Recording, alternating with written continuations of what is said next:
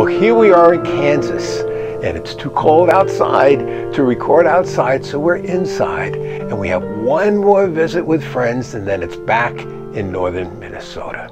Well, one time when I was with my mom and my dad, I was complaining about some stupid things that were going on at my job.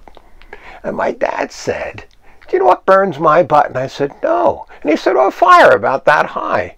And then my mom chimed in and she said, "Alan, have you ever lived through a Great Depression when you didn't know if there was going to be money to buy food? And did you ever live through a Great War where you weren't sure you would ever see a loved one again?" She says, "No, you have no reason to complain." And the thought of this week is no complaining. And God has really been convicting me this week that in fact I've been complaining more than I should. Furthermore, he's convicted me that complaining is a really bad thing. Now, to be sure, you're going to have difficulties in your life, and you have two choices in those difficulties.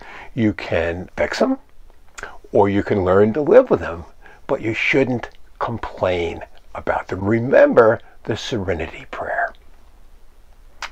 Well, I want to give you 5 reasons that you shouldn't complain. Number 1, complaining zaps my joy and my peace. Thanksgiving gives you joy and peace, but complaining zaps you of your joy and peace. I think it drives you away from God, and that's what the problem is. Number 2, people don't like to be around complainers. Enough said there. Number 3, grumbling leads to anger. You start saying, "Oh, I have the right to be angry because all those things are going on." And that is a bad thing, because bad things happen out of anger. Number 4, complaining incites others to complain. And when you get people complaining, it leads to division, and division is a really, really bad thing. You know, this happens all the time, I think, in Jesus' church. Complaining and grumbling leads to more complaining. And, I think our politicians have taken this and used this complaining as a fine art, and it's dividing our country. Well, number 5, complaining makes us forget about the good things that God has given us. And I think that's what happened to Israel when they were doing their wandering in the desert, and they were grumbling, and God was very displeased with them for the grumbling. I think because he forgot the good things that he was doing for them.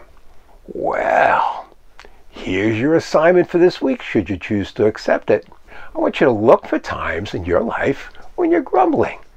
And then instead of doing that grumbling, be thankful and think about the good things that God has given you in your life. And figure out ways to fix whatever problem's making you grumble, or learn to accept it. Remember my mom's words.